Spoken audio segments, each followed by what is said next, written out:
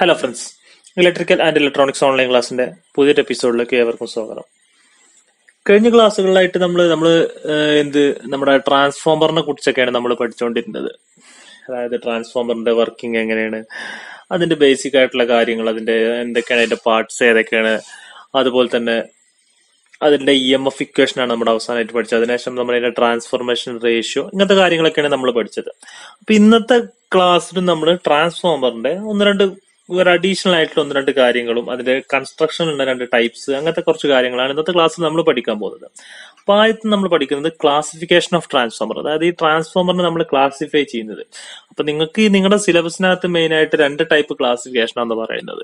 അതായത് ഇതിന്റെ constructional base നമുക്ക് എങ്ങനെയൊക്കെ ട്രാൻസ്ഫോമറിനെ ക്ലാസിഫൈ ചെയ്യാം, അതുപോലെ തന്നെ ഇതിന്റെ ഫങ്ഷണൽ ബേസ്, ഇത് ചെയ്യുന്ന ഫംഗ്ഷന്റെ ബേസിൽ നമുക്ക് ഇതിനെ എങ്ങനെയൊക്കെ ക്ലാസിഫൈ ചെയ്യാം. ഇങ്ങനെ രണ്ട് കാര്യങ്ങളാണ് നിങ്ങളുടെ സിലബസിനകത്ത് പറയുന്നത്. പിന്നെ അതിന് അപ്പുറത്തോട്ട് തന്നെ ഇൻഡോർ ട്രാൻസ്ഫോമർ, അതുപോലെ തന്നെ ഔട്ട്ഡോർ ട്രാൻസ്ഫോമർ, അതുപോലെ തന്നെ കൂളിംഗ്, ഇങ്ങനത്തെ കുറെ കാര്യങ്ങളിൽ ക്ലാസിഫിക്കേഷൻ വേറെ ഉണ്ട്. പക്ഷെ നിങ്ങളുടെ സിലബസിനകത്ത് ഒന്നും പറയാത്തതുകൊണ്ട് നിങ്ങൾ ഈ രണ്ട് ടോപ്പിക്കുകളാണ് ഞാൻ ഇന്നത്തെ ക്ലാസ്സിൽ പറയാൻ പോകുന്നത്.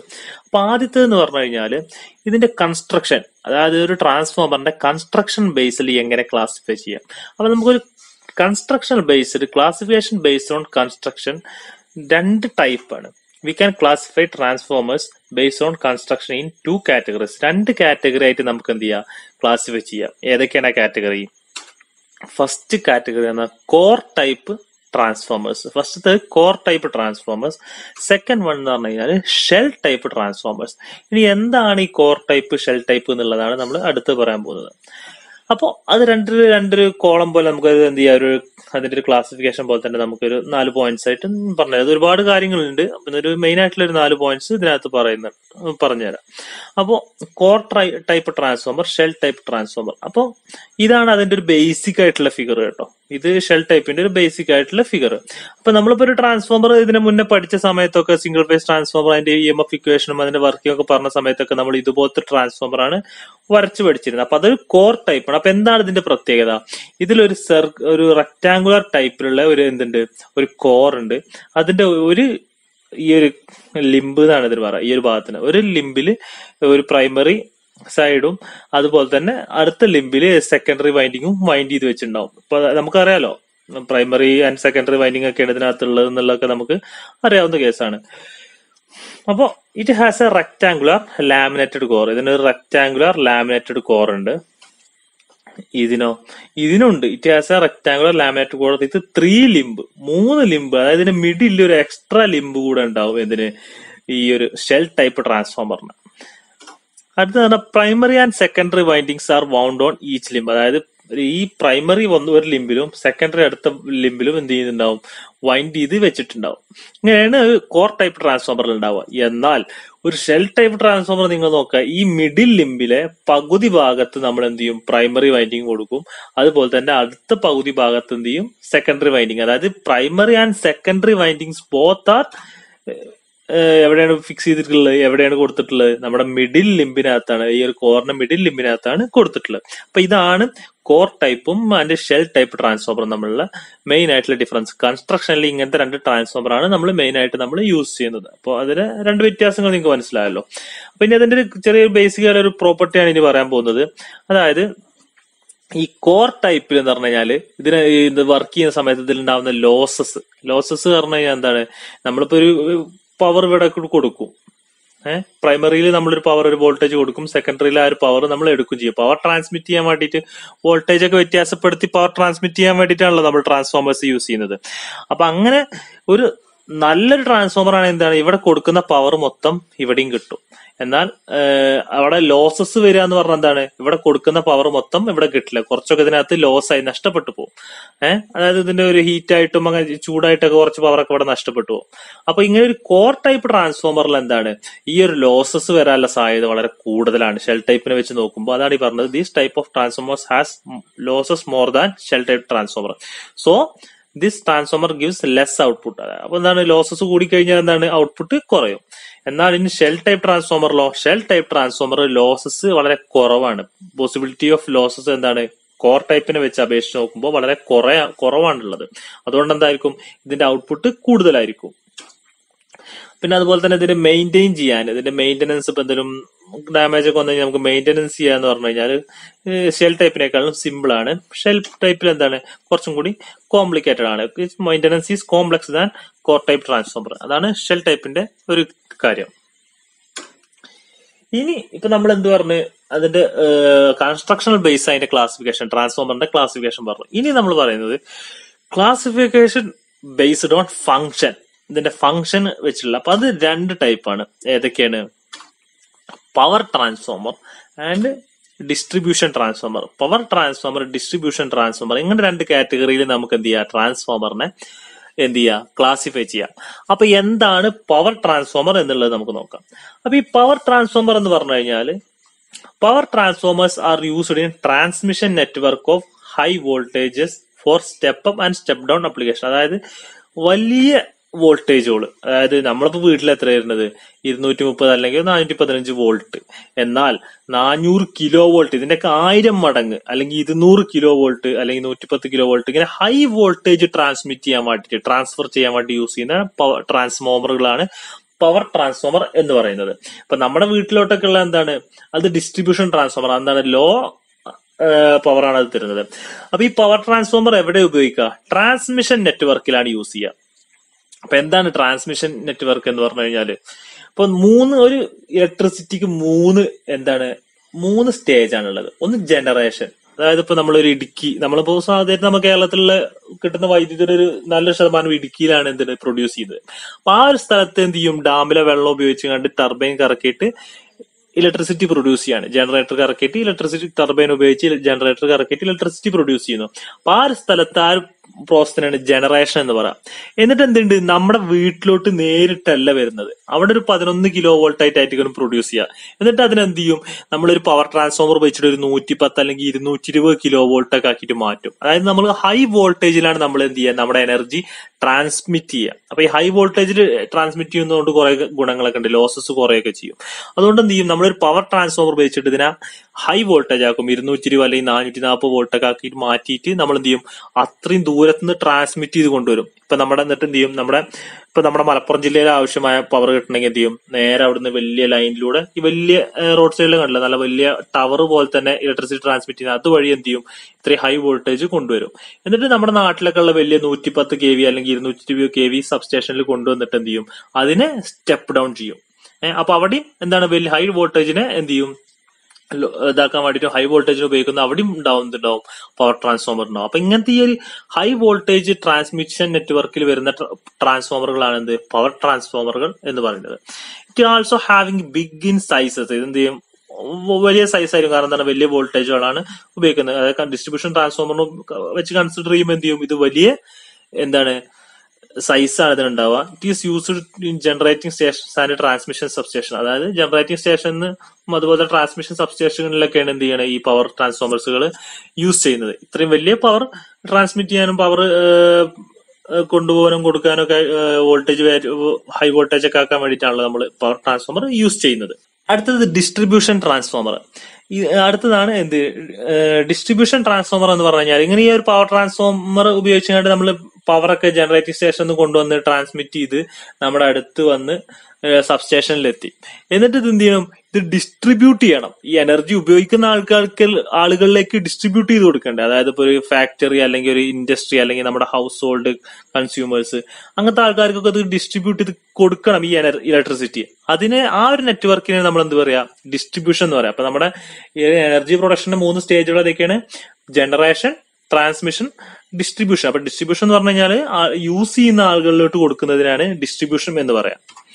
അപ്പൊ ഈ distribution transformers are used for distribution of electrical energy at low voltage as less than 33 kV in industrial purpose at 440 or 220 voltage in domestic purpose. അതായത് നമ്മുടെ ഈ ഒരു വലിയ വോൾട്ടേജ് നമ്മൾ ജനറേറ്റർ സ്റ്റേഷനിൽ ട്രാൻസ്മിറ്റ് ചെയ്ത് കൊണ്ടുവന്നു. എന്നിട്ട് നമ്മൾ എന്ത് ചെയ്യും, ഒരു പവർ ട്രാൻസ്ഫോമർ വെച്ച് അതിനെ 33 kV ഒക്കെ ആക്കി മാറ്റും. എന്നിട്ട് ഈ ഒരു പവർ നമ്മൾ എന്ത് ചെയ്യണം, ഇപ്പൊ വലിയൊരു ഫാക്ടറികളൊക്കെ ആണെങ്കിൽ നമ്മൾ അങ്ങോട്ട് 11 kV അല്ലെങ്കിൽ ഇപ്പൊ ഒരു വലിയൊരു ബിൽഡിങ്ങോ അല്ലെങ്കിൽ വലിയൊരു ഹോസ്പിറ്റൽ അങ്ങനത്തെ സ്ഥലങ്ങളൊക്കെ ഉണ്ടാവില്ല, അങ്ങോട്ട് നമ്മൾ 11 kV അല്ലെങ്കിൽ 33 kV ഒക്കെ ആയിട്ട് കൊടുക്കും. പിന്നെ അതുപോലെ തന്നെ നമ്മുടെ ഡൊമസ്റ്റിക് ആവശ്യങ്ങൾ ഉണ്ടല്ലോ, ഇപ്പൊ നമ്മുടെ വീടുകള്, ചെറിയ ചെറിയ കടകള്, അങ്ങനത്തെ സ്ഥലങ്ങളിലോട്ടൊക്കെ 220 വോൾട്ട് അല്ലെങ്കിൽ 415 വോൾട്ട് ഒക്കെ ആയിട്ട് കൊടുക്കും. അപ്പൊ ഇങ്ങനെ കൊടുക്കാൻ വേണ്ടിയിട്ട് ഉപയോഗിക്കുന്ന ട്രാൻസ്ഫോമറുകളെയാണ് നമ്മൾ എന്ത് പറയാ, ഡിസ്ട്രിബ്യൂഷൻ ട്രാൻസ്ഫോമർ എന്ന് പറയാം. അപ്പൊ ഇത് പവർ ട്രാൻസ്ഫോമർ വെച്ച് കമ്പയർ ചെയ്യുമ്പോൾ ഇത് ലോ എഫിഷ്യൻസി ആയിരിക്കും ഇത് ഉണ്ടാവുക. അതുപോലെ തന്നെ സ്മോൾ സൈസ് ആയിരിക്കും, അതുപോലെ ഈസി ഇൻസ്റ്റാളേഷൻ. കാരണം സ്മോൾ സൈസ് ആണ് നമ്മൾ പവർ ട്രാൻസ്ഫോമറിന് വെച്ച് കമ്പയർ ചെയ്യുമ്പോൾ ഇത് ഡിസ്ട്രിബ്യൂഷൻ ട്രാൻസ്ഫോമർ ഇൻസ്റ്റാൾ ചെയ്യാനൊക്കെ വളരെ ഈസിയാണ്. അപ്പൊ ഇത്രയും കാര്യങ്ങൾ, ഇത്രയും ബേസിക് ആയിട്ടുള്ള കുറച്ച് കാര്യങ്ങളാണ് നിങ്ങൾക്ക് പഠിക്കാനുള്ളത്. അപ്പോൾ എന്താണ് പവർ ട്രാൻസ്ഫോമർ, എന്താണ് ഡിസ്ട്രിബ്യൂഷൻ ട്രാൻസ്ഫോമർ എന്ന് മനസ്സിലായല്ലോ. അപ്പൊ ഇത്രയും ഈ രണ്ട് ക്ലാസിഫിക്കേഷനാണ് നിങ്ങൾക്ക് നിങ്ങളുടെ സിലബസിനകത്ത് വരുന്നത്. അടുത്തത് ഒരു ട്രാൻസ്ഫോമർ ആണ് ഓട്ടോ ട്രാൻസ്ഫോമർ. നമ്മളിപ്പോ ബേസിക് ആയിട്ടുള്ള നോർമൽ ഒരു ട്രാൻസ്ഫോമറിനെ കുറിച്ച് പഠിച്ചു. എന്താണ് ഒരു ട്രാൻസ്ഫോമർ?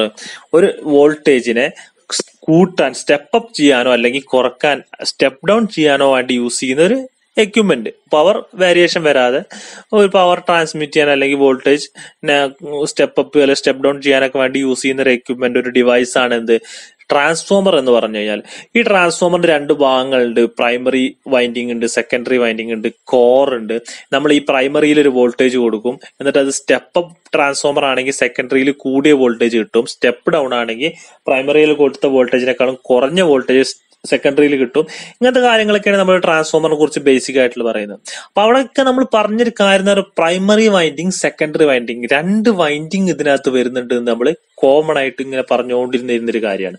എന്നാൽ ഒരു ഓട്ടോ ട്രാൻസ്ഫോമർ എന്ന് പറഞ്ഞു കഴിഞ്ഞാൽ ഇതൊരു ട്രാൻസ്ഫോമർ തന്നെയാണ്. നമുക്കൊരു വോൾട്ടേജിനെ സ്റ്റെപ്പ് അപ്പ് ചെയ്യാനും സ്റ്റെപ്പ് ഡൗൺ ചെയ്യാനൊക്കെ വേണ്ടി യൂസ് ചെയ്യുന്ന ഒരു എക്യുപ്മെന്റ് തന്നെയാണ്. പക്ഷെ ഇതിനകത്ത് ഒറ്റ വൈൻഡിങ്ങേ ഉള്ളൂ, ഒരു വൈൻഡിങ്ങേ ഉണ്ടാവുള്ളൂ. ഈ ഒരു വൈൻഡിങ്ങിനെ തന്നെ നമ്മൾ എന്ത് ചെയ്യും, പ്രൈമറി ആയിട്ടും സെക്കൻഡറി ആയിട്ടും വൈൻഡിങ് ആയിട്ടും യൂസ് ചെയ്യും.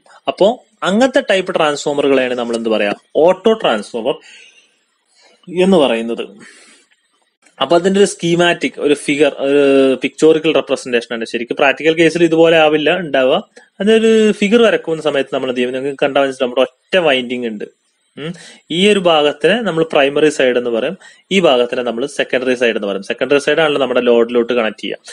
ഈ ഒരു ഭാഗം സെക്കൻഡറി സൈഡും ഇത് പ്രൈമറി സൈഡും ആണ്. അപ്പൊ എന്താണ് ഓട്ടോ ട്രാൻസ്ഫോമർ എന്നാണ് ഇത് പറയാൻ പോകുന്നത്. ഈ transformer having A single continuous winding common to primary and secondary circuit is known as auto transformer.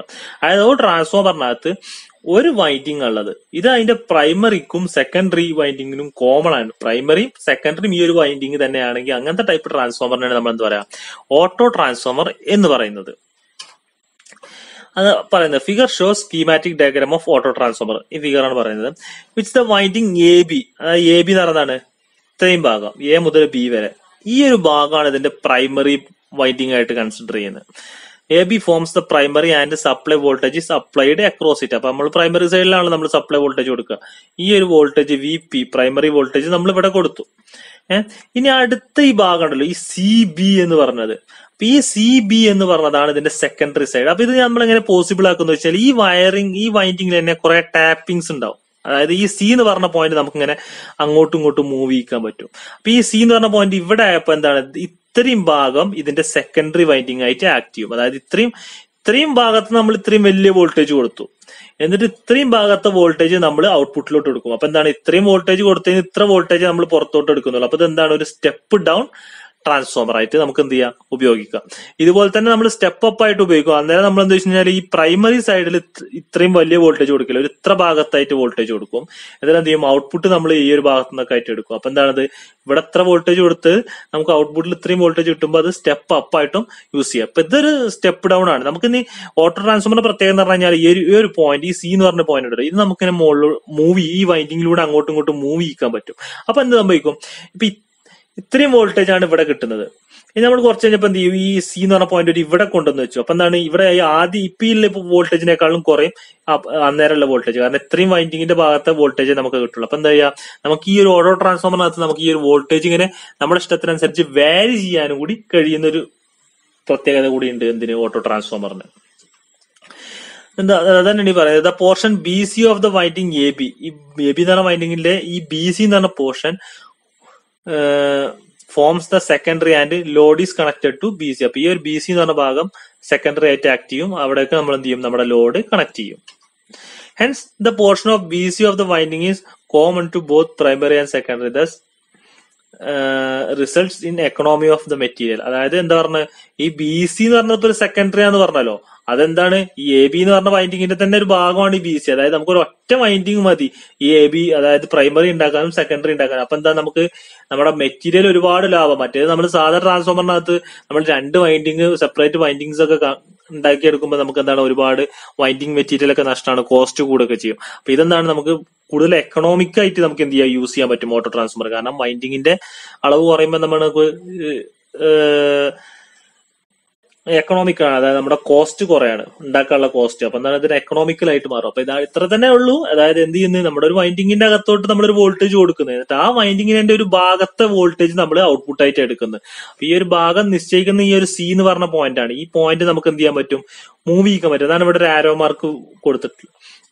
അപ്പൊ എന്ത് ചെയ്യാം, നമുക്ക് ഇവിടെ ഈ ഒരു പോയിന്റ് അങ്ങോട്ടും ഇങ്ങോട്ടും മൂവ് ചെയ്യാൻ പറ്റും. അപ്പൊ ആ മൂവ് ചെയ്യുന്നതിനനുസരിച്ച് നമുക്ക് എന്ത് ചെയ്യാം, ഔട്ട്പുട്ട് വോൾട്ടേജ് വാരി ചെയ്യാനും പറ്റും. അപ്പൊ ഇതാണ് ഓട്ടോ ട്രാൻസ്ഫോമറിന്റെ മെയിൻ ആയിട്ടുള്ള ഒരു അഡ്വാൻറ്റേജ്. അപ്പൊ ഈ ഒരു പ്രാക്ടിക്കൽ കേസിനകത്ത് പ്രാക്ടിക്കൽ കേസ് പറഞ്ഞാൽ പല ടൈപ്പിൽ കിട്ടും. അപ്പൊ നമുക്ക് വലിയ നമ്മുടെ റോഡ് സൈഡിൽ കാണുന്ന ട്രാൻസ്ഫോമേഴ്സ് ഉണ്ടല്ലോ, അങ്ങനത്തെ ട്രാൻസ്ഫോമേഴ്സ് വരെ നമ്മൾ ഓട്ടോ ട്രാൻസ്ഫോമർ, പവർ ട്രാൻസ്ഫോമേഴ്സ്, വലിയ 220 കിലോ വോൾട്ടിന്റെ ട്രാൻസ്ഫോമർ ഒക്കെ ഓട്ടോ ട്രാൻസ്ഫോമർ ആയിട്ട് യൂസ് ചെയ്യുന്ന ട്രാൻസ്ഫോമറുകളുണ്ട്. ഇതെന്ന് പറഞ്ഞാൽ നമ്മുടെ ലാബിനകത്ത് നമ്മൾ ജസ്റ്റ് നമ്മുടെ വോൾട്ടേജ്, ഞാൻ പറഞ്ഞല്ലോ നമുക്ക് ഈ ഒരു പോയിന്റ് ഇങ്ങനെ വാരി ചെയ്തിട്ട് നമുക്ക് വോൾട്ടേജ് വാരി ചെയ്യിക്കാം. അതിനുവേണ്ടി നമ്മുടെ ലാബിനകത്തൊക്കെ യൂസ് ചെയ്യുന്ന ഒരു ഓട്ടോ ട്രാൻസ്ഫോമർ ആണ് ഇത്. അപ്പൊ ഇതിനകത്ത് ഈ ഒരു ഇത് കണ്ടോ, ഇത് വെച്ച് നമ്മൾ എന്ത് ചെയ്യും, ഇതിനകത്തോട്ട് ഇതിന്റെ പ്രൈമറി, ആ വൈൻഡിങ്ങിന്റെ പ്രൈമറി സൈഡിലോട്ട് വോൾട്ടേജ് കൊടുക്കും. പിന്നെ ഈ 2 പോയിന്റ് ഉണ്ടോ, ഇതൊന്നും നമ്മൾ എന്ത് ചെയ്യും, നമ്മുടെ ഔട്ട്പുട്ട് വോൾട്ടേജ് ഇങ്ങനെ എടുക്കുകയും ചെയ്യും.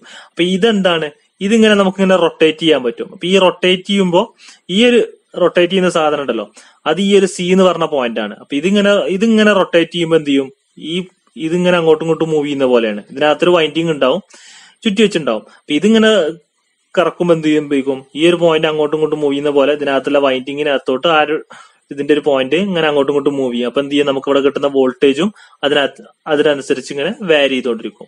അപ്പൊ ഇതാണ് ഒരു ഓട്ടോ ട്രാൻസ്ഫോമറിന്റെ ബേസിക് ഒരു പ്രാക്ടിക്കൽ കേസുള്ള കൺസ്ട്രക്ഷൻ. ഇത് വളരെ ചെറിയ ഓട്ടോ ട്രാൻസ്ഫോമർ ആണ്. ഭയങ്കര സൈസുള്ള 220 കിലോ വോൾട്ടിന്റെ ഓട്ടോ ട്രാൻസ്ഫോമറുകൾ അല്ലെങ്കിൽ 400 കിലോ വോൾട്ടിന്റെ ഓട്ടോ ട്രാൻസ്ഫോമർ ഒക്കെ നമ്മൾ ഇന്ന് യൂസ് ചെയ്യുന്നുണ്ട് വലിയ വലിയ പവർ ജനറേഷൻ സബ്സ്റ്റേഷനുകളിലൊക്കെ. അപ്പൊ അതാണ് ഇന്നത്തെ ക്ലാസ്സിനകത്ത് ഇത്ര കുറച്ച് കാര്യങ്ങൾ പറയാനുള്ളൂ. നമ്മൾ പറഞ്ഞത് ക്ലാസിഫിക്കേഷൻ ഓഫ് ട്രാൻസ്ഫോമറും അതിനുശേഷം ഓട്ടോ ട്രാൻസ്ഫോമറും, ഇത്രയും കാര്യങ്ങളാണ് ഇന്നത്തെ ക്ലാസ്സിനകത്ത് നമുക്ക് പറയാനുള്ളത്. അപ്പൊ നിങ്ങൾക്ക് എന്തെങ്കിലും ഡൗട്ട്സ് കാര്യങ്ങളൊക്കെ ഉണ്ടെങ്കിൽ നിങ്ങൾ ചോദിക്കുക. നമുക്ക് അടുത്ത ദിവസം അടുത്ത ക്ലാസ്സുമായിട്ട് വീണ്ടും കാണാം. Good bye.